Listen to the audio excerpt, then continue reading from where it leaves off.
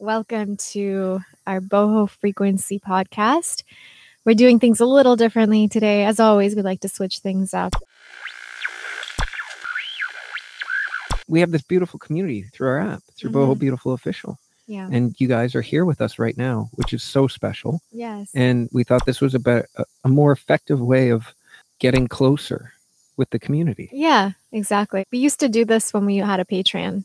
A while ago, we would have like Patreon exclusive kind of, remember? Oh, yeah. We do it in our van. We do it in our all van. the time, yeah. all over America, remember? Yeah. And now we're like, well, we should do something for the community as well, because this is amazing. Like what you guys, like having you guys on this platform has been a true blessing in our lives. And it's great because we can get to know you a little bit more as you have the opportunity to ask us questions and just hang out and chat today as we explore many different topics and ideas that have been on our minds lately. It's amazing. It's also we're gonna post on YouTube after, but we'll probably keep doing it this way, I think, because I don't know.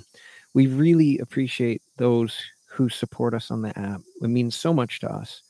We put a lot of our heart and soul into it. But we also feel there's always this separation. And until we design our new app or a new community base where things can integrate a little more, we figure this might be a way to, I don't know, to touch base. Yeah, exactly. And what's also exciting is that I think was it a couple of weeks ago, we asked you guys what kind of classes you wanted, because now we're kind of getting ready to do a big production. The next 2 months is going to be a huge production time for us. And you guys came back with so many amazing ideas. So thank you. Yeah, we put it on the month update, and then you guys put so much energy. So now we have like a compass. List. Yeah, we have a huge list of new classes we're going to shoot and challenges and workouts. And Mark's going to be doing classes, which is exciting to get in front of the camera. Hey, and you behind the camera. And me behind the camera. We also have someone coming in to help us as well. So we're expanding our team a little bit. Speaking of expanding our team. Yeah, a little housekeeping, I guess, before we jump into the podcast. Yeah. We've had a few inquiries about, the job posting that we did and if positions have been filled or not. A few. First of all, we had a massive response, and we want to thank everyone who applied. There was like 5 or 6 job positions, and it was so cool to see so many people recording your videos. We watched so many videos of people like just talking to us, and it really brings the human aspect to it all. Right. So it's not just like, resume or someone's email. It's like, wow. They took the time to record a video for us or edit a video for us. It's just so sweet. So it's been a long process, but we should be wrapping it up soon. If you want to still apply and this is your first hearing about it, you're more than welcome to. So go check out the job posting at www.bobeautiful.life. But hopefully the two of us will have made our way through it all. Yes. Because it's been like, it took over a week. It did. And a lot of calls with different people. But it was really nice just to get to know a few, many different personalities and different people out there and see how we can include it and build our team up. Because I think that's what we're feeling these days, and with Xavier and everything going on, expansion is a huge part of our life right now, and bringing in more good people on our team that can help us grow in many different directions. Because I think outside of the app, we have so many new projects that we want to bring to life this year in 2021. Yeah, we put a lot of it on hold for COVID. Yeah. And because we just wanted to create a lot of content during COVID. And then we knew Xavier was coming, so we knew we had to create a lot of content, which is crazy. The one last video today we posted on YouTube is the last video we shot in June. Was that in June or July? June, July. Yeah. In the summer. That's how long it lasted us. Which we'll get to maybe in a bit when we're talking about the topic for today. But it's amazing. And it was I got emotional this morning when we were posting it, because there's just this flood of memories of being with Prince and traveling around Canada in our van and knowing Xavier was on the way and camping all over the place and just being out with the goal of shooting as much content as possible. You were in like month 3 and 4 in my pregnancy, yeah. And you were shooting like 29 videos a day or something. It was insane. Not 29. I know. It was like 8 videos a day or so. But it was the last one. It was so special. Yeah. So yeah, I don't know. So let's talk about beginning again. So we thought that today for the podcast, we would go with the topic of beginning again, because every month on the app, we choose a different topic and we build a beautiful calendar to support the concept. And so we thought if we talked about it a little bit more in an expanded long form, we could also engage with you guys on here with some questions as we go. So Mark's got a laptop on his lap, a laptop on the your worst lap. Place to keep a laptop. But he's going to read all the questions. So as we're continuing, you guys feel free to just write your heart out, let us know what your thoughts are if you have any questions at all.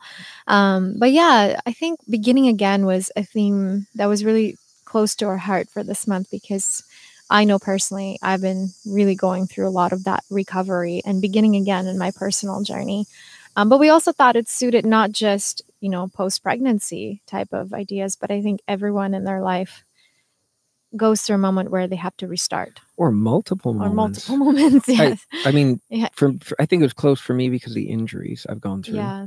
And for you, you went through injuries. Well, an injury that wasn't like a negative. It was an injury because I created life and birthed life into this world, and my body went through a lot. Hold on. I'm not saying that was an injury.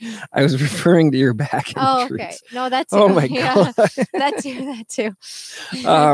But I'm meaning that, like, and outside of that, it's not also injuries or giving birth and having to come back. It said through the life journey, through all our life journeys, life gets in the way.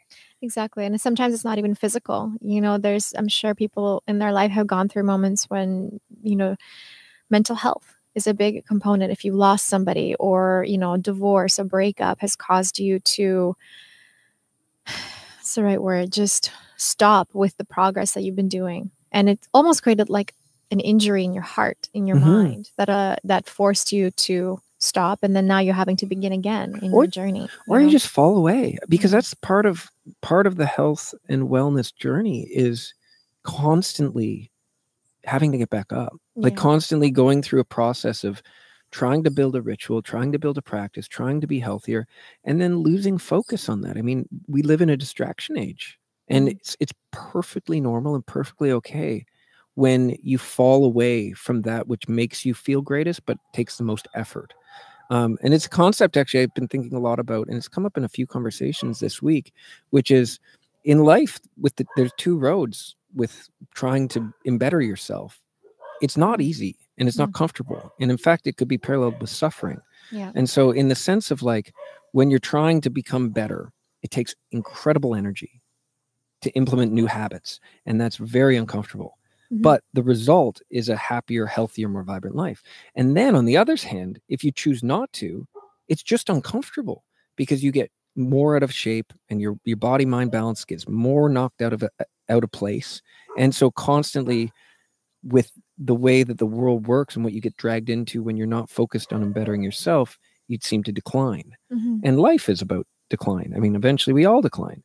And so it's interesting. It's two choices, but at the end of the day, they're both uncomfortable, but one has such a positive impact and result on your mental and physical well-being. No, exactly. And I also feel like when situations are presented to us in our life that force us to begin again, really allows you to think about the journey of life in general, right? Like, I think that's part of the journey, is having to find the strength to get back up, is falling and getting back up again. It's like, look at a child. When a child learns how to walk, they fall and fall and fall. They don't give up. They don't just be like, you know what, I'm not going to ever walk again. I'm just going to crawl. Like, they keep going. And I think that mentality stays in our heart. But is lost in practice to so many people. No, it's true. But I think those opportunities are brought forward to us when we feel like we've lost touch with ourselves, or when, an injury or a heartbreak, anything that's happened that took us out of our practice, and maybe we've gained weight or we lost our strength. All of these things are just circumstances that are brought forward by the universe for us to, one, find awareness that we're unhappy. And with that awareness, find the discipline and a routine to get yourself back on track. So beginning again, I think, is inevitable for everybody. Like, it constantly, all of us are going to have a moment to have to begin again at some point in our life. And I think forgiveness plays such a massive role in the process of beginning again, because I think a lot of us, if it's not due to something uncontrollable, if it was because you just fell away from a routine that you wanted so badly to commit to, but forgiving yourself for falling away, that's part of the journey. Like failure is the part of all success and all journeys. You meet resistance along the way and you get pushed off course, and it's the strength that it takes to pull back. And that becomes the ultimate test is, okay, well, I did yoga for 30 days and then literally my life took over and I got a new job and this happened and this happened and I haven't stretched in 14 and then 15 and then 16. But at some point, finding that moment to be like, that's okay, because you can always come back. Yeah. And I think that's really important because, you know, there's a lot of self-pitying, being like, well, I just can't, or I just don't have time. But I mean, at the end of the day, if you don't have 10 minutes or 15 minutes that you can put in, like that you can figure out a way to meticulously put into yourself, then what kind of life are you leading? There has to be that. I mean, if it's your kids get up at 5, you have to get up at 4:45. You know, if your job is just taking over your life, well, you have, you know, cut 15 minutes out of your lunch. And but sacrifice is part of that. And then forgiveness when you forget to do it. So maybe, I mean, there's lots of different aspects to it. Yeah. And making a commitment to yourself and creating a routine, I think, is a really important thing. I mean, right now, even looking at everything that we've been going through with Xavier and our life and myself personally, you know, having to get my strength back after giving birth, and especially knowing that we're going to be shooting a lot of videos in the next few weeks. In the back of my head, I'm like, wow, I really got to get my strength going. And there's a lot of motivation to just get back to where I was before. And one of the things that I find has been really helping me so far is a structure and a routine and a schedule. And I feel really blessed that, you know, both our mothers are here right now helping us. Yeah. But just like having my mom come and take Xavier for, you know, 2 to 3 hours, you know, while he naps and play with him, to give me that time. Like, if you guys, I know I've had a lot of questions coming to me, like, what are you doing right now to get that's back on like track? the number one question going on. Yeah. I've been trying to really combine a lot of different methods to help my strength. So I've been trying to run a lot. I go running on the beach here. I try to do that at least 4 to 5 times a week, which is incredible to see too, because each time I go, the run gets a little bit easier and a little bit easier. Remember the first one? Oh yeah. I mean, that speaks to beginning again, because the first time I ran, I couldn't even run. I ran for like 5 minutes, and then I remember I came back and I was like, my whole like uterus hurt like from running. It was really interesting sensation to feel. And again, listening to your body is so crucial, because a lot of people be like, no, I'm just going to push through the pain. It's like, no, that's not a way to get back on track, because it's not about like gaining strength in a week. It's understanding that getting yourself back and starting again takes time and patience and compassion for your body, because it's not easy. It's never easy. No, it's never easy. And so for me, doing my runs, and each day it gets a little bit easier, and I go for about 15-20 minutes. And then I've been trying to incorporate a lot of different strength training. So, you know, I started using dumbbells, doing a lot of more bar inspired kind of Pilates fused workouts has been my go-to, because I find those type of workouts are easier on the joints, especially for, you know, postpartum, because our joints and body has gone through such a massive change that everything's slowly shifting back into place, and that you want to be kind to your joints and to your body, while still at the same time finding ways to strengthen and challenge the body, right? So yeah, like bar style of Pilates workouts have been my strength training. And of course, yoga practice as well. I mean, that's always part of my life. But it's like fusing these 3 components so far for me has been something that's helped me a lot get to where I'm going. And I'm still on a journey. But you're doing incredible. Thanks. And no, but I'm watching your it's not persistence, because that sounds like it's against a resistance that's not natural or that's meant to stop you, but your dedication to the journey. And I think it's really inspiring. And I think that your journey and surrender to it, I think that can help a lot of people, because we've seen a lot of emails and a lot of comments come in from people that have given birth recently. And it's hard. And people are clearly having a hard time with that. And we get a lot of emails about people that are coming back from an injury and they're just like, I just can't get back. But our bodies take time, and it takes care and understanding and a commitment to that. And eventually you get where you're looking to go. No, exactly. And also understanding that you're on your own personal journey. I think that's really important, especially I find, you know, with women and the postpartum, because there is this idea in our society like, oh, you know, even for me, I was like, oh, I should be able to just get back up where I was. And almost like there's this pressure to have to be like snapping yourself back to the body you were, 9 months ago. And I think we need to recognize that every single person goes through that experience in their own unique way. And for some people, it's really easy to get back to where they were. And for some people, it's a little bit harder. And there's so many factors that play into that. And so I think one of the most important things is also to not compare your progress to someone else's progress, because your body is unique in its own beautiful way, and it adjusts to exercise and diet and all of these things in its own time. And so the way my body responds might be different to someone else's body, And I think that's important, because I caught myself too a lot of times, like, you look at social media and like you see like all these models like give birth and then they're doing photo shoots a week later, and you're like, wow, like how do these people bounce back so fast? And I think it's important to recognize that everybody's journey is different. Right. Comparison is one of the worst things we can do in that time. Same with not just that time, I think in life. That's the death of social media for all of us is through comparison. Yeah. That's why we gave up our phones, basically social media on our phones, is that sickening thing that you can't even control while you're scrolling, because you're just, everything's a mirror. And so after giving birth, the only thing that you should be looking at isn't mirrors, but your baby. Right? And yourself. And realizing like that you have to do what you have to do. And I mean, it's interesting because you've done incredibly well. Like people around town are like, you had a baby? Like, but part of that I think is your commitment to this daily practice and easing yourself into it. And now it's become a daily practice since.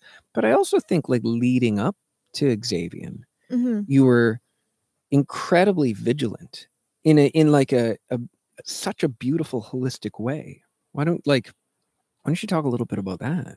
My routine before I had Xavier, which I think was huge help in my recovery, and like I said before, it's like preparing for a marathon, was a clean diet. I don't say clean diet because sometimes people feel like, oh well, I have to restrict myself of certain foods. Like no, just a healthy diet filled with different nutrients and minerals. And because I think as soon as you conceive and you're growing a human being in your life, you are eating not in the way they say you eat for two or you can eat double your portions, but it's more of a way like you're eating and giving the nutrients to your baby at the same time. So being very mindful of what are you actually putting into your body and is it nourishing you?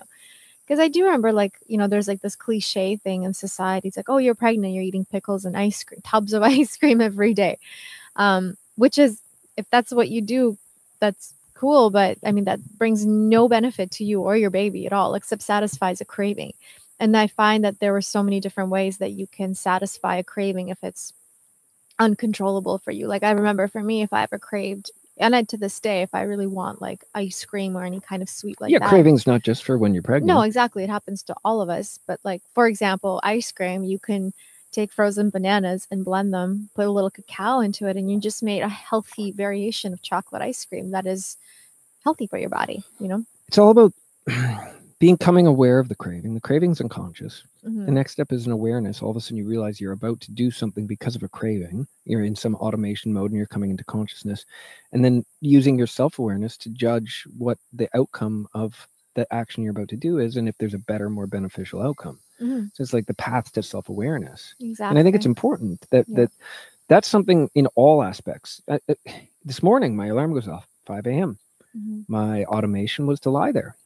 And my consciousness came in, my awareness was like, why are you lying here? And then actually, first it was, you're just lying here. You're setting up for this live stream and going for your run and doing your morning practice. And then the self-awareness was like, well, maybe there's a better choice. But I think it's interesting because when you were pregnant, the most incredible thing was you need a motivation, I think, for self-awareness, like to implement, like it's a goal. And I think you understood something that is so important when you're meeting that craving, is have a more powerful justification. And your more powerful justification is everything I put in my body is feeding my baby. No, exactly. And it's like, well, if I had the choice to put junk food or something more healthier with nutrients and vitamins, that awareness right there, it's like, well, which one would you choose? Which one would you want your baby to consume right now? Right? Especially with Exactly. Like the brain and everything is developing. So it's like being mindful of the food that you put into your body is important. But that doesn't even include when you're pregnant. I think that it includes for everybody, like what benefit is this meal providing you if it doesn't have any sort of nutrient conscious eating, ingredients into using it. the self-awareness instead of grabbing the thing that your habit loop, your basal ganglia is telling you from your brain that you want to eat, and making the active decision to decide what is best for me to eat. Exactly. And what will I be happier in the long run for? Yeah. For me, it was ketchup chips. Right. Giving up ketchup chips was insane, right? Like, think about that. Like, it's literally like hardwired into me from eating so many as a teenage boy and a child. Like, I grew up on those things, and so to lose that, like, it was harder to give up ketchup chips than it was like because I smoked before. Or even like Coke. I remember even when we started dating, you would like still drink like Coke Zero. Only zero though. I always justified it with that, right? It's terrible, but you make these justifications to not have to go the full way. It's really interesting. Yeah, no, it is. So going back to my training for my marathon of creating life was, definitely just being mindful and eating with awareness and eating a lot. It's like I ate a lot, but it was always mindful eating and conscious eating, like you're saying, like making sure that the food I was putting into my body was nourishing me and my baby at the same time. And then, just using different products for your skin being stretched out. Like I use different creams and oils. I put that on my belly like every night. There is a beautiful brand I really liked called Eden. And they have these like stretch mark specific like oils, and it's all natural and healthy for you. But I put that every night, and I think it worked because I don't have stretch marks on my belly, which is nice. I mean, but you prepared, like it was like you said, getting ready to run a marathon, but rather than preparing for a marathon, you saw all the things that might be coming at you later and did your best to preempt that. Exactly. A really great question here is, and I'm going to start interrupting us with some questions from Fiore Nogi. I meet so many people who don't understand how you can eat a plant-based while pregnant. Juliana, you did eat a plant-based during all your pregnancy. Oh, yeah. And you were fine, right? 100%. Like, I mean, I ate everything I eat now, as long as you're eating a well-versed diet filled with legumes. Like, so you're meeting the criteria of your proteins, your carbohydrates, your vegetables, your fruits. I mean, really, and supplementing too. I mean, supplementing was a big thing. I took, a full prenatal vitamin, which had all of the supplements that you need to grow the baby, but also, I took the DHA, like the omega-3s for the brain, for his brain and yours. Exactly. I took immune system boosting supplements as well, like vitamin C's, because a lot of D because of COVID. A lot of D, yeah. And then also including things in my smoothies like biotin and silica, little drops for your skin collagen. Like there is a wonderful vegan collagen. Actually, Sun Warrior, who is sponsored our podcast all the time. This is our Sun Warrior plug. They have a really cool product we've been using. It's like a collagen. Right. Mix into your smoothie. It's like a powder. It's amazing when a sponsor that sponsors your thing, we've been using them since before you were pregnant, like religiously. Yeah. And both the protein now, the Warrior protein, and this is the Protein Classic for working out and for gaining strength. And the thing about, not to get too sponsory on this, but the thing about what's so great about what they do is they're very, very active, and it's not just a protein. So like, for instance, like there's a whole amino acid profile. It looks like there's about 15 to 20 amino acids that are put into this, which give you so much amazing support. Then there's the regular, the proteins and things like that. Not in this one as much, but I think in the Warrior, it's got like MCT oils, and maybe it has mushrooms too. Yeah. And then the collagen mix that I really like, because it's just really good for your skin. And it's vegan too, and there's a link. We'll put it in at the end of this, but we also put it out in the official newsletter with a special opportunity. Oh no, it was just the link. It was just the link we put in there because they're having a sale. I think today's their last sale. So if you see this and you feel like trying to implement some protein powders, proteins or supplements or omegas or anything like that, they're having a sale this week. And then you can apply when you use our link, the Boho code. It's just Boho. Like 10% extra. Yeah, it's 10 on top of what is. Yeah. They're doing like a 20% off sale, and then you get 10% off the total of that. Yeah. But that's our sun warrior thing. But I mean, sun warrior is a huge part of her life. Yeah, and that was actually what I used a lot in my smoothies, and I still do. But yeah, I mean, adding lots of different supplementation and just eating a very healthy diet allowed me to have a very healthy pregnancy. And when I went and had all my tests, and they check your blood and make sure I'm not deficient in anything, and I was always great. Like I was actually intrigued to know. I'm like, will I be deficient in certain B12s or something because I'm vegan? And I wasn't. I had actually a very high amount of B12, maybe because I eat a lot of nutritional yeast. Yeah, nutritional yeast is key for that. Yeah, for sure. It's a supplementation of B12. It's the one thing that you don't get as a vegan. But B12 with the soil degradation is already supplemented to meat because they're not actually getting the B12 from the grass they graze. And so it's supplemented into their feed. So you're either taking your supplement when you're eating meat through the supplementation of the food that the animals are eating, or you're getting your supplementation from B12 and not having to, basically, I don't know, contribute to one of the worst human atrocities that we do, which is just billions of animals a day. Yeah. So for me, I think that was a huge piece. And I had a very healthy pregnancy and a very healthy birth, and it was amazing. A healthy baby. And so vegan pregnancy, vegan life, vegan everything, it works. Plant-based, like as long as you're eating right. I think that's the most important thing. Like, as you see some of these stories of someone's like, oh, I tried to be vegan, but I just couldn't survive on vegetables. So, it's like, well, obviously you can't just eat vegetables. Like, you have to have a balance. No matter what diet you follow, you have to have vegetables and fruits and legumes and grains and all of these things. It's all about balance, and it's all about creating a nice variety of food so you don't get sick of eating one thing all the time. Obviously that's difficult. And being open to challenging yourself with new things. That's really what it comes down to. Yeah. Gonna just fire through. I'm backdating some questions that go back a little bit. I like this. Sarah Blue asked, do you already know what Xavier is going to eat? And he's going to eat a balanced diet. Yeah. I mean, he's a vegan baby, and he's living on breast milk right now. Yeah. Which is vegan because I'm obviously continuing my vegan diet. So, and I think this is we could take Billy DMs. What is your daily routine? Like, when do you go to sleep if you wake up at 5 a.m.? I think this is a really cool question because I think it plays into beginning again, because structure is such a massive piece for us. And I think for anyone that wants to begin again, beginning again means you need to implement a new strategy in your life to get to a place you want to go. Well, exactly. That's kind of what I was saying with even like having, my mom helping for like that 3 hours is when I can find that time in the morning for myself. I don't get 3 hours. I usually get about an hour that I can go and actually run and do my workout. But having that structure, knowing that between the hours of 9 and 11, at some point, I'm going to get that hour, and you just structure that into your day. And that's really, really important because routine, you're not just like wandering around like, okay, when can I fit this in? It's like, no, you make a commitment to yourself to do what you have to do to upkeep your body and to help yourself begin again. And that comes in the shape of making commitments to some kind of routine. Morning routines to us have always been the secret to everything we've ever done.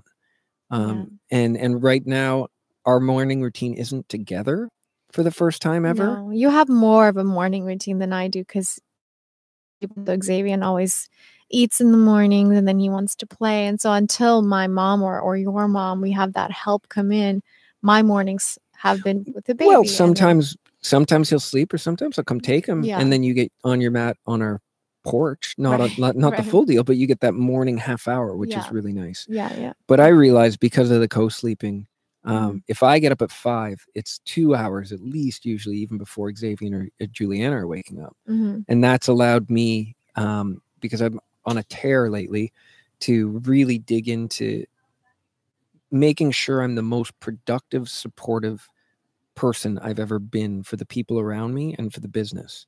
And so giving myself, if I'm up before 5 every day, that allows me to be able to, and I have a list of like 8 or 9 things, and I look at that list in the morning, and it includes my yoga practice, includes a run, it includes Wim Hof breathing, it includes starting with a full like half liter of water, a probiotic, reading. I try to fit 10 minutes or 15 minutes of reading, and then meditation. And so I have this little list, and it's like some days I get it all and some days I don't, but I forgive myself.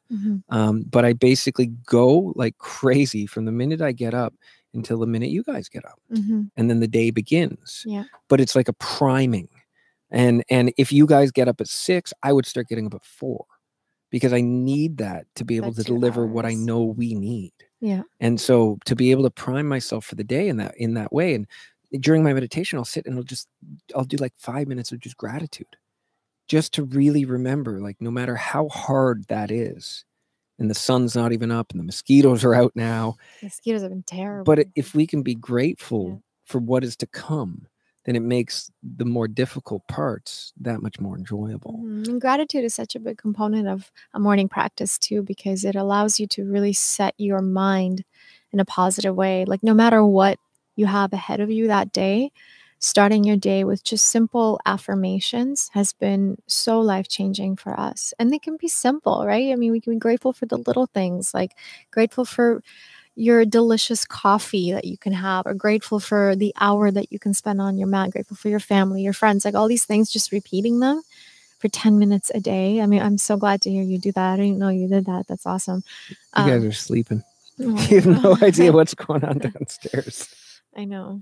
I'm doing my gratitude half asleep with Xavier on my booty. And that's something to be grateful for too. Yes, exactly. That I have a healthy baby that I'm able to nourish and feed. Oh my God. Yeah. So I think that's a really important and a powerful tool. I hope we could share with people out there. And I think that's really helped our life. And setting that structure when you're beginning again from anything, like even like it can be, I think it's important, like heartbreak. Like when we got to Costa Rica, I honestly don't think I was in as bad shape as we were, not just mentally and emotionally, but it translated completely physically. I was sick. I was getting like weird fevers. I kept taking COVID tests. I didn't have COVID. I was like, what's going on? But we went through 3 months of like emotional terror because of Prince. And we got here and I was just like, couldn't stretch. I couldn't do anything. I was at the basement I've ever been. And whenever I find myself at the basement, whether it was after my L5S1 herniation or after my ACL reconstructive surgery, or whether it was after Prince, you've had to begin again many times. It's so hard. And you just like, but building that structure and setting a goal. And this is what I think is really important. And I know it's very controversial to a lot of people, but there's so much knowledge from Jordan Peterson that can be taken and extracted from some of the things he does to help people get out of the basement. And you set yourself up with that morning. You set yourself up with what the perfect day will look like. You set yourself up with how you want the whole week to go. And you work every day to do it. And even if you hit 50%, if you didn't set it up, if I didn't have that morning list every morning, I'd hit 10 if I'm lucky, or none. I wouldn't even have the energy when we got here after Prince to want to do anything. And so finding that grounding and understanding that, like, if you set it up, you can at least knock some of it down. I mean, and even if as a regular human, you get 40 or 30% of your goal, that's not meeting the goal isn't the failure. It's not trying. So hitting 30% is such a success because it wouldn't be there if it wasn't for it. So structure and morning routines and setting up goals and understanding that driving towards it and any energy invested is energy you wouldn't have invested another way. And even though it started when I did my first run, I couldn't make it down the street and back. I had to walk back. Like I was in that rough shape.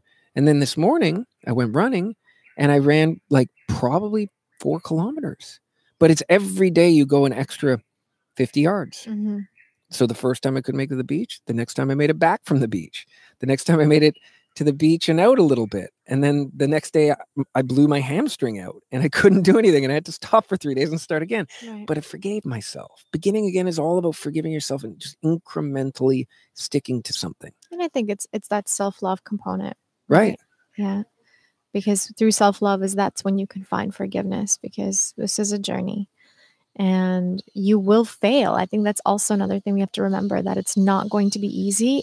Otherwise, everyone would just be at the very top of their game, right? But failing is part of winning. Exactly. It's part of you learn success. So much about yourself when you fail. I think failure is so important in our journey, in our life in general, because it teaches you so much. It teaches you something about yourself, but also about, what you were doing and how you can change A or B or C to succeed the next time. And that right there, that learning, that component is maybe the reason why you failed in the first place. You know, like universe has a plan for everything. Sure. Everything happens for a reason. I truly believe in that. And even in the most difficult failures or heartbreaks, or, you know, when certain relationships end and you just don't understand like how and why, it's like you have to look beyond that and look to the higher power and be like, wow, well, you know what? It's because I'm being redirected somewhere else, or it's because there's a different path for me. There's a different reason that I'm here right now.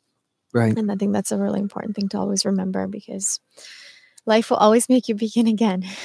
Yeah, always. And it's what you do with those beginnings that matters. Yeah, exactly. A couple of people are asking about who Jordan Peterson is. Just look him up. He's got some. Don't watch the controversial, like a lot of journalists really try to take him down on a few ideas that have been misconstrued in the media. Of course. The self-help aspect of it, his book 12 Rules for Life, his new one, Antidote for Chaos, they're brilliant things. You can take things, the brilliant pieces of work that you can take particles from that you need at that point in your life. He also got really good like YouTube clips. If you just put Jordan Peterson on YouTube and find some motivational speeches, well, just, like yeah, really powerful things. It's amazing. Because yeah, even the most controversial people, for whatever reason, whether you believe it's controversial or not, there's always stuff in it that if you can use your critical mind, you can extract for great benefit. No, exactly.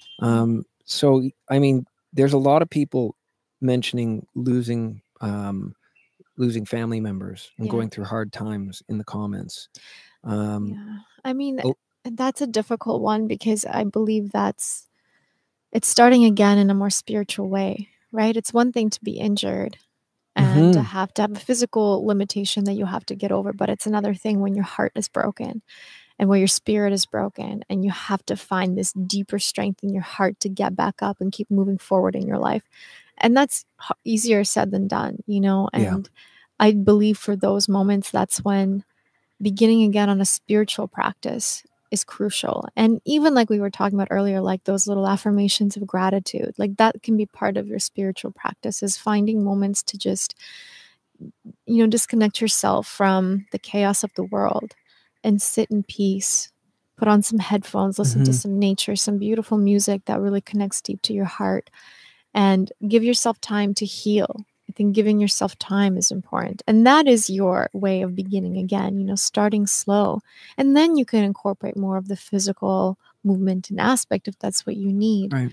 But just finding moments to heal the injury in your heart is important as well. Because I mean, man, that's tough. Like that's the hardest thing to heal from, you know. The physical, the mental, the emotional, it's all a very, very delicate, always ongoing balance. Yeah. And with ups and downs and great tragedy and great suffering and great success, as long as you can figure out a way to understand that.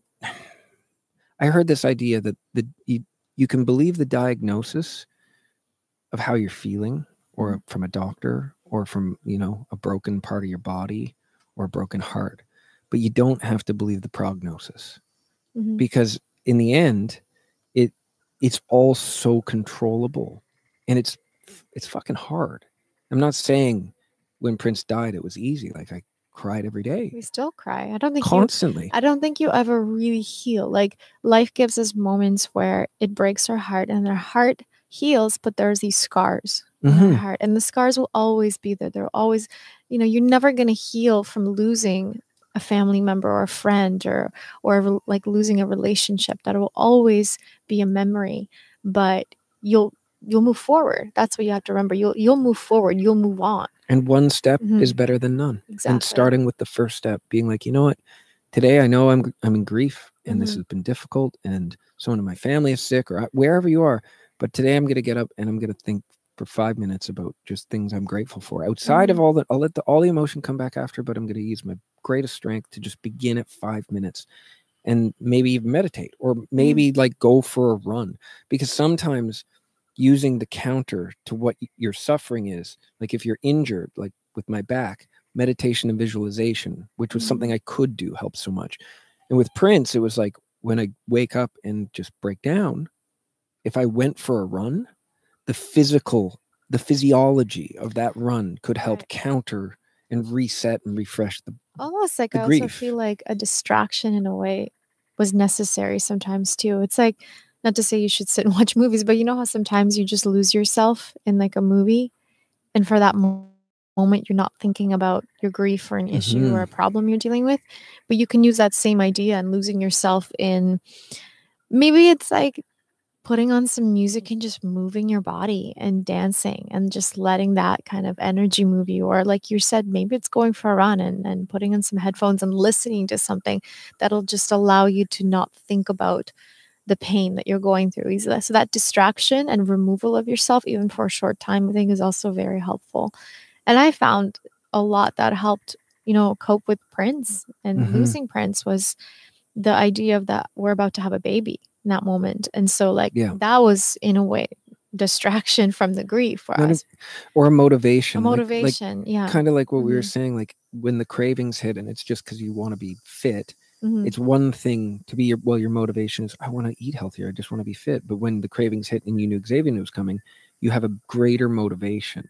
So finding your greatest motivation can really, that helps, right? And when Prince was suffering and going, focusing, I remember so many times we had to focus on your tummy. Like just to, or when I would be crying and you'd be like, think of the baby, stop crying, because we know that like my emotional stress was affecting the baby inside. And so I can't even believe in like his, I don't know, 7th month, like he went through like he went through it with us. Yeah, he did. Yeah. But all our hearts go out to those of you in here, Kaylee's mom and Hannah as well, and a few of you guys that are mentioning what you're going through. This has been a terrible year, and we have to do our best to come together and to find strength inside and to be able to persevere.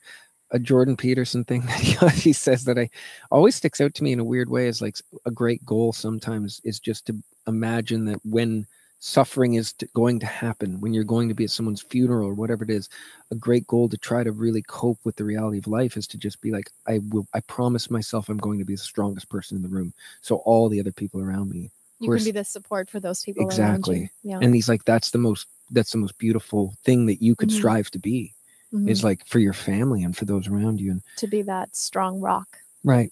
Yeah. And I think about that often, and I'm like, I don't know if that's possible for me, but I like to think and use that as a goal because it's going to happen to all of us. All of us. Yeah. I mean, that's life. Okay. Right? This is too depressing. Let's go back to beginning again. What do you think of that? Oh my goodness. I see you're reading, so yeah, I'm waiting for you to like bring a question from somebody. Unfortunately, I can't see the laptop, you guys. So Mark's got it all on his lap. Stella asked, saying that Stella Lloyd, Mark, you once told us that surfing helped you reconnect with yourself. Is running helping the same way or different? And I think you can answer this too, because it's for sure. Yoga, running. It's that alone time with yourself. Yeah. I think that's what's really helping. Surfing's great because of the nature aspect and this, like, you're always having to be you have to respond to something, and you're so in the moment. Yeah, right. So like you can't be like thinking about what happened 2 hours ago because you're surfing waves and you're about to get crushed by a wave if you're not paying attention, right? So it's like doing something that forces you to be very in the moment, like running. Remember your moment the other day? Oh yeah, I bailed like so hard. She came on and she was covered in blood because for a moment my mind wander off somewhere else, and I'm just running very mechanical. And here in Osara, like with the heat and the dirt roads, when there's no rain, a lot more rocks. It's just like it's a terrain, and I just wasn't looking where I was going, I guess. I don't know what happened because I was just in my own bubble. And then the next thing I knew, I was on the ground. And I did one of those like little kid falls, when you fall and then you like skid across.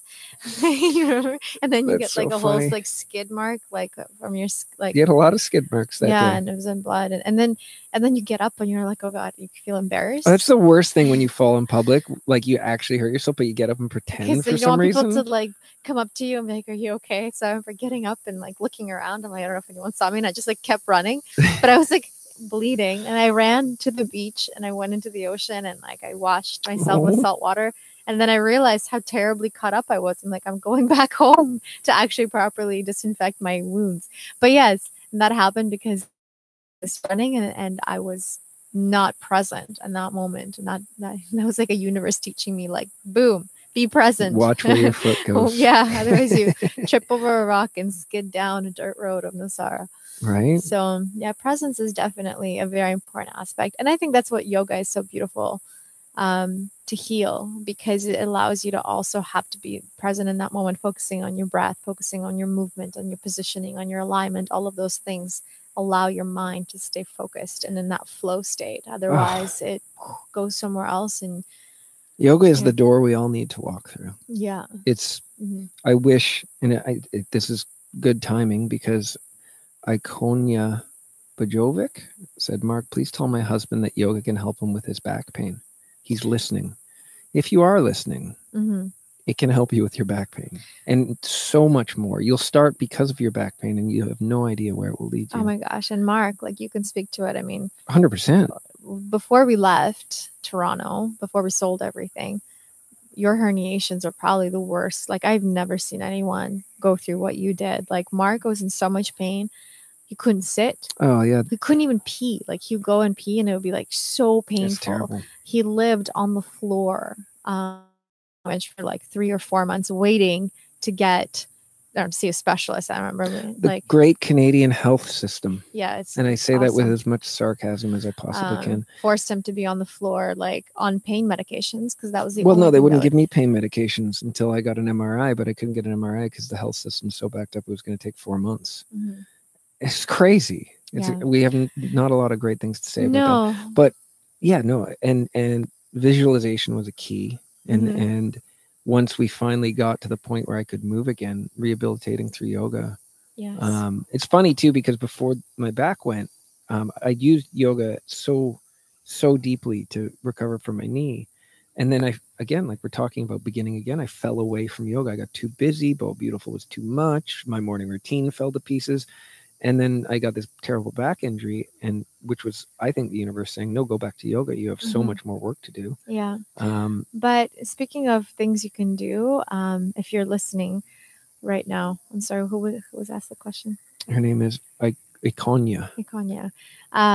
We did actually shoot this yoga video in Hawaii, and it was for sciatica pain and back pain. And a lot of the movements that I did in that class was actually what the physiotherapist was giving Mark. Yeah, we designed that one. Yeah, that was to like strictly recover. Based on my recovery. Exactly. And so I think if anyone's going through a lot of back pain, maybe herniations, any sort of recovery like that, those movements and exercises are really amazing to do. So you can find it.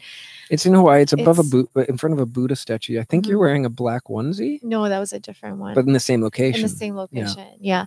But I think it's called like yoga for back pain and sciatic pain. And there's another one that we shot in Greece as well, yoga for back pain. So there's a couple videos that we have on YouTube, but also obviously on the app. You guys can find it. And it's probably a lot easier for you to find it on the app because you can search it by country. So if you just filter one from Hawaii. US.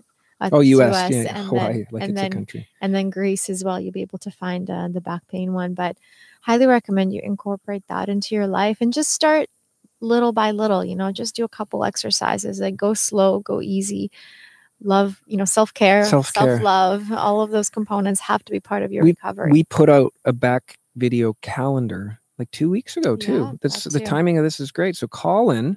Now I know your name. If you're listening, try that back calendar video. Just do it for a week. See what happens. I mean, the thing with yoga is it's going to be really uncomfortable and feel very unnatural. And your first few classes are going to be be really frustrating to somebody who's really entering it, especially if you're entering from an ailment, not just to experiment with yoga. But I find that if you stick to it and commit to, I would say, I think it's a 7-day calendar, but I would suggest it for your back to go 7 or 14 or 21 days, 14 or 21, and make that commitment with your partner. Do it every day together. It will bring you guys closer together. We used to do yoga. I mean, this is the first time we don't do yoga together now. Like it became a thing that brought us, like gave us this special time. And I don't know. No, but do that every day and just see like just that movement and bringing more blood flow into the spine, into the back, should really help just stimulate the healing process of whatever your body's going through. And the classes aren't long. You're not being asked to commit an hour of your day to it. They're like 10, 15-minute classes. So really, some in the calendar were a little longer. I remember we chose some like 20s and 30s maybe. But really, like, at the end of the day, do what you can. Yeah, do what you can. If you need to stop the video halfway through, do it. I mean, sure. The most important thing is that you make that commitment, you get on the mat. That's the most important thing. And whatever you can do is up to that day. And forgive yourself for it. And then just get back on it again and again and again. And it'll get easier and easier each time. That's so well said. A few more questions. Lindsay Morton, I've seen you ask this question a few times. I apologize. But sometimes when Juliana's talking, I don't interrupt her. Mark and Juliana, I've been practicing for 13 months. I'm still struggling to go beyond my beginner level. Any suggestions how to move through the burn? Unfortunately, just keep doing it. I mean, there's no hacks or easy tricks to get through it. I have a really good piece of advice for that. Yeah, well, I was just going to say your body will adjust with time, and your body will take time to get used to that type of movement. And I think my level has increased in the last 3 or 4 months for the first time in 5 years. And it's because I focused on the positions and the asanas that I avoided the most. Yeah. Because naturally, when I practice, we don't really use other classes. We do our own thing. And naturally, I found that there was certain things and certain poses that I was like, oh, I just don't want to do that. It didn't so I was avoiding them. And it's probably what your body needed most. And it's what my body needed most. That which we avoid is sometimes that which we need the most. Yeah. No, exactly. So challenging yourself, but also practicing with awareness and realizing, oh, well, I really hate, let's say, back bends. I really just don't like doing back bends. Well, maybe that's what your body needs. And so starting slow and easy and just going that beginner level first and finding, again, that patience for your practice. And wherever you are, whatever, like the idea of beginner as a qualification, when you could literally be doing it for 2 years and be still looking at the title that we have to do because on YouTube, beginner is something someone searches for. It's just gentle or easier or more compassionate, or just for the body that's the level their body responds to best. So also recognizing that progress, as much as sometimes I talk about it, it's not necessarily an accurate description of what yoga actually is, right? No, exactly. Yoga is what you need in the moment. Exactly. Do you think? It is. I mean, like we always like to say that quote, you are exactly where you need to be. It's not about, getting to that position or mastering that asana. Sure, it's wonderful when you do and you feel like you've accomplished something, but really the work happens when you get on your mat. And whether you touch your toes or whether you're able to just touch your knees, the most important thing is that you're making the effort. And so your body is getting the benefit it needs from you taking that effort.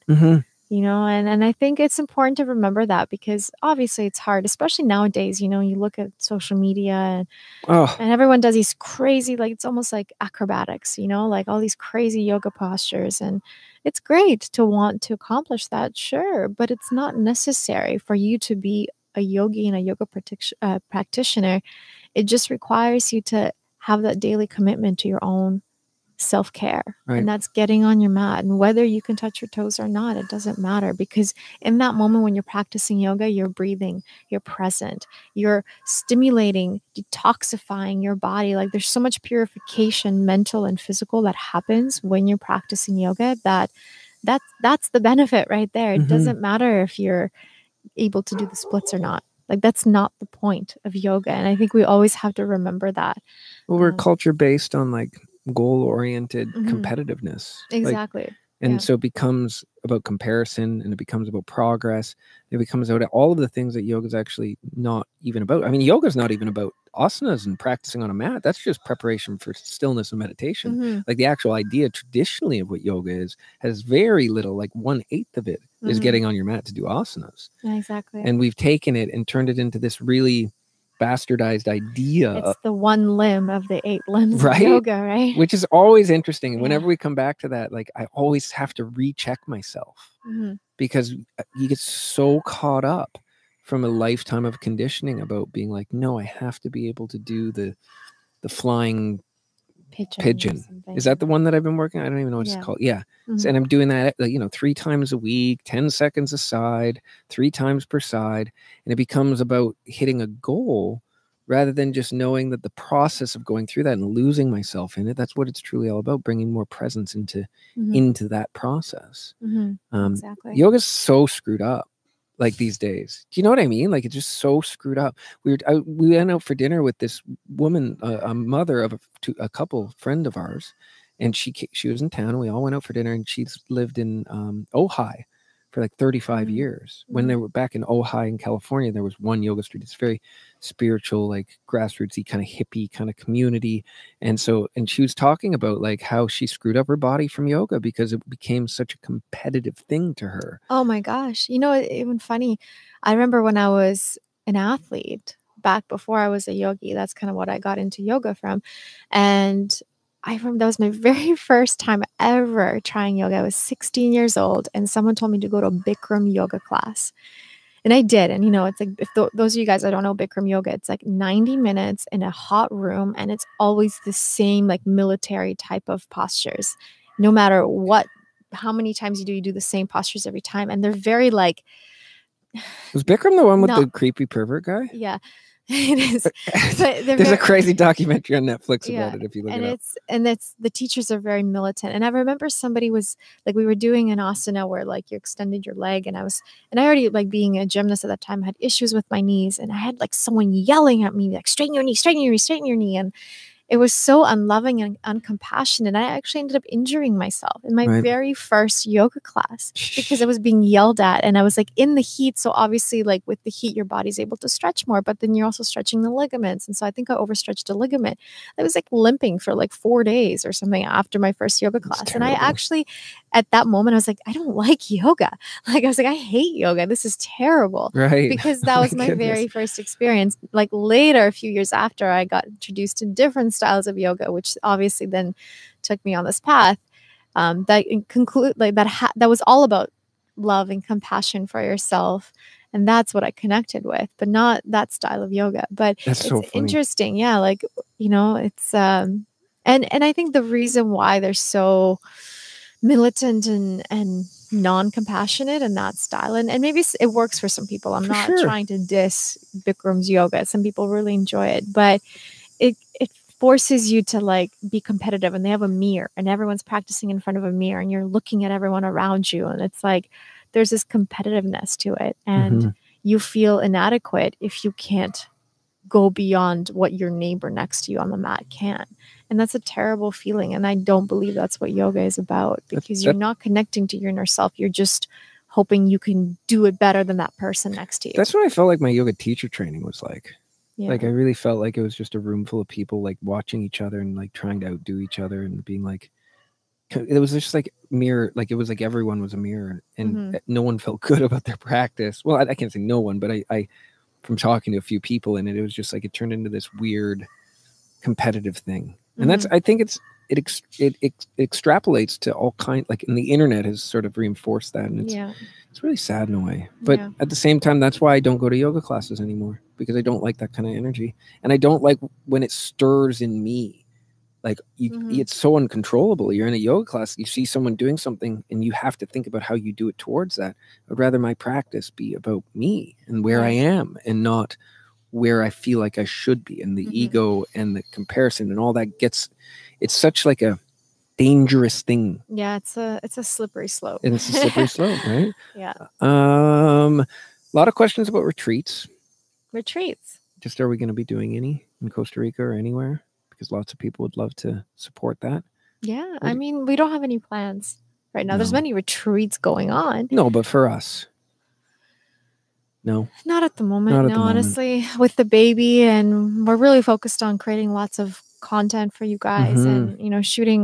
We want to shoot a postnatal program as well. We have a prenatal program that's in the works right now that we shot throughout my pregnancy, but now we want to do a postnatal, and so there's a lot of new projects on the go that I don't think retreat is in the books yet, but one day for sure. We always say it, and like when we decide to do a retreat, we want to do it really well. We don't want to just like, oh, let's bring out 30 people and do some yoga together. It's like we want to incorporate different healers and to really give that incredible experience to those people that come and enjoy a physical retreat together. Transformational event. Yeah. I guess retreat's good.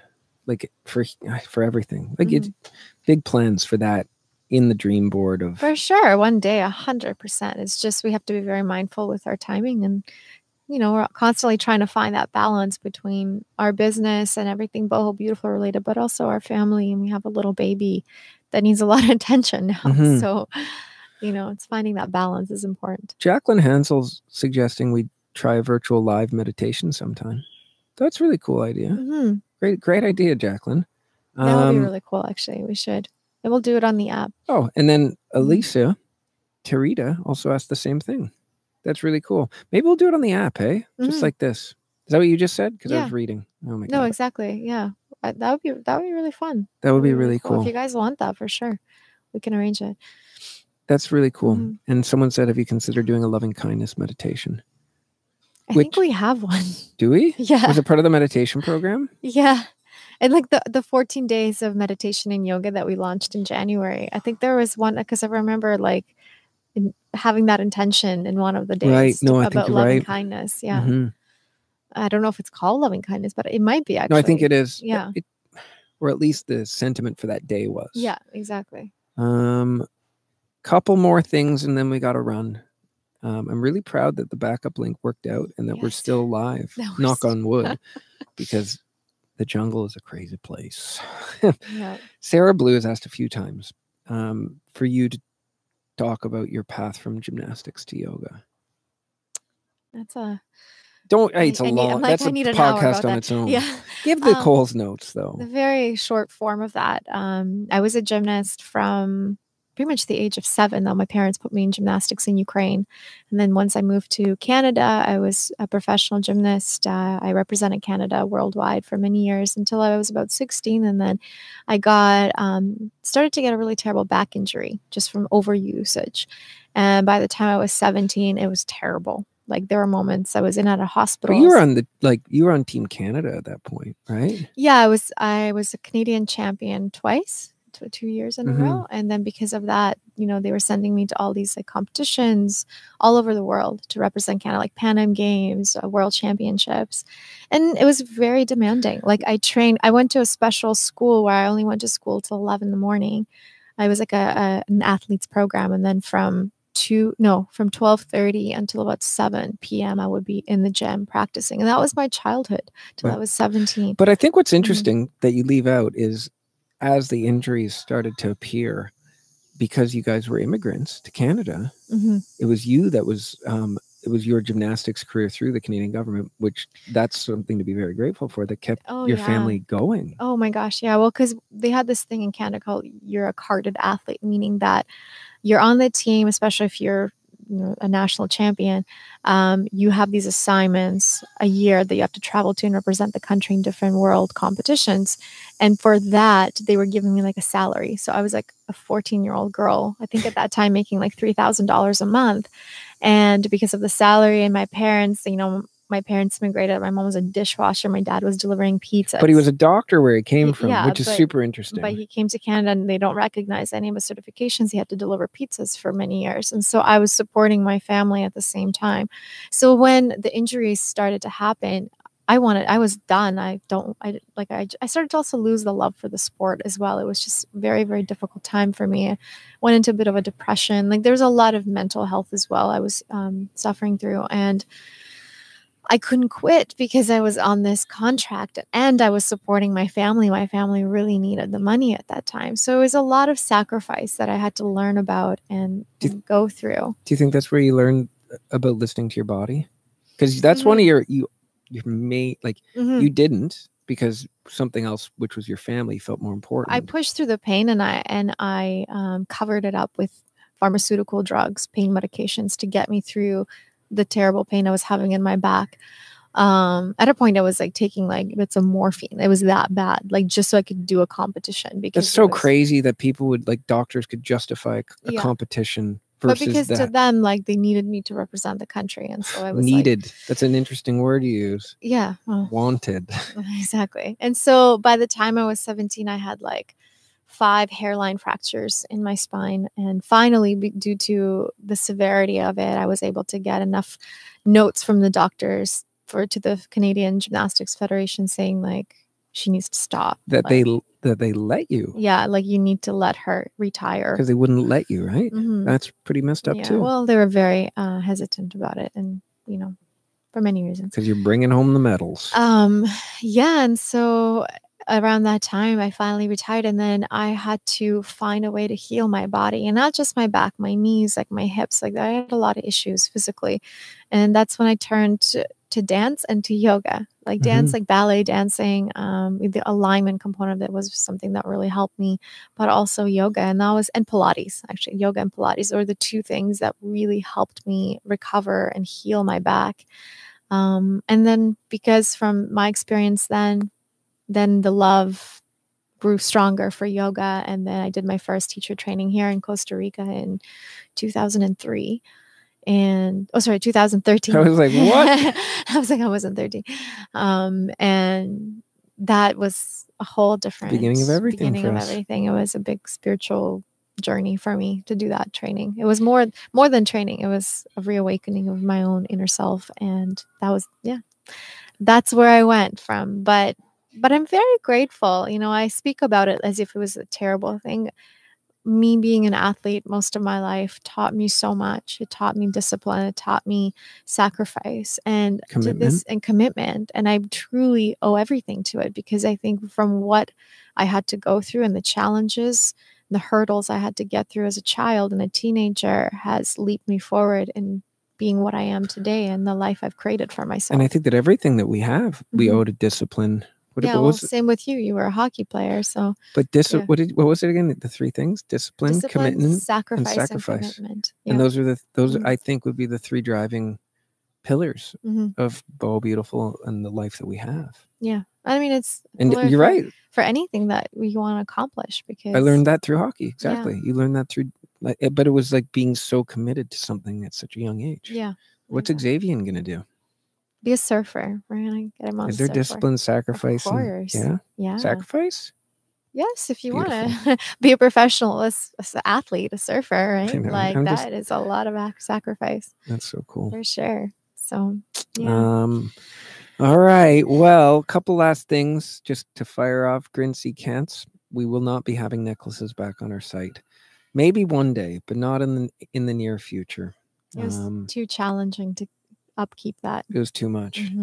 What else do we have here? I think that's pretty much. It's a lot of long questions. Thank you guys, by the way, for all of your support and love and all these questions you're firing off to us. It's wonderful. And thank you guys for being here. Yes. And thank you guys for enjoying our being a part of community. Yeah, it's very special to have what we have here. Honestly, we've tried, and we're going to continue, especially now with the production coming up. But we're trying so hard to live up to the commitment of having this app and having so many of you people so engaged in what we create. Yeah. So not a day goes by, I don't think we're on our gratitude list. It's that you guys are here with us. Yeah. So thank you from the bottom of our hearts. And thank you for being here. This is cool. This was actually, I like this so much better than doing it live on YouTube. Why? Well, I'm not watching. Well, you get to be a little more intimate with people. Because it's less people than like when you exactly just, the little bar on the right isn't going crazy, and I'm I'm recognizing people's names like coming back through, and I don't know, and we're able to like interact with those who support us exactly the most. Yeah. So thank you guys, and I'm just if we're going through that whole wheel of gratitude to close off the podcast. Thank you to Fab. Thank you to Fab for being here. Shout outs to the Mr. Lovebrigger I feel like we met so many people here at Loveburg every time we eat. They're like, oh, we came here because we saw you guys were here. So keep coming. We're like a billboard for Fab. Keep coming. Yeah. When you come to Guiones or Nasara, come to Loveburger because it's the best vegan food you'll find. Yeah. And if you can't come here, just go find the best vegan food in your town. Right? Because there's good vegan food everywhere. So thank you, Fab. And thank you guys for being here. What else are we thankful for? Thank you to our moms if they're listening. Because they have Xavier right now. Because they have Xavier right now. Yeah. Thank you, Victoria. Yeah. Thank you, Mom. For playing with him. He's getting so cute now, you guys, just for those of you that care. Yeah. He's for those of you that care. I don't know if everyone cares about our baby, but no, I know. For those people that do. Every week he's just growing and growing and growing, and he's like making little noises now, and he's slowly being able to grab things, and he's so aware of like colors. He sees everything now. Yeah, like the jungle, the palm trees. We take him to watch the sunset as often as we can, and it's amazing just to see a human being and someone alive. I kept seeing the birth video question coming up, and I think this month, now that we'll have more people to help with production, we should be able to get to the birth video. Yes, to talk about the home birth and everything we went through. And Alexander Pep goes, we do care. That's so cute. Oh my God. Thank you guys. And then Linda goes, we all care. Oh my goodness. And that's so cool. Yeah, no, he's honestly. He's our little angel. And then Alexander Pap asked if we can see him soon. The answer is of course. For sure. Yeah. It's been crazy, but we've also been very mindful about not putting him too much in front of the camera or like on Instagram. Like we do a photo here and there, but I don't know. It's like a fine line. We just don't want him to be thrown into our whole social media business. This is first months of life, you know. Yeah. As he grows older, then he'll be more integrated. But right now we're just letting him be his little baby, you know, have his privacy and his space. I think that's important to us too. Right. He's so precious. Anyways. Okay. Guys, thank you. Thank you guys. Thank you for being here. Thank you for all your love, your support. And we'll see you again soon. I'm sure we'll do this very soon. Yeah. Let us know, guys, in the comments and stuff if you enjoyed this. And those of you on official, let us know when we post it there if you want us to keep doing it this way, because this has been really this has been really special. Yeah, lots of love. Awesome, guys. See you soon.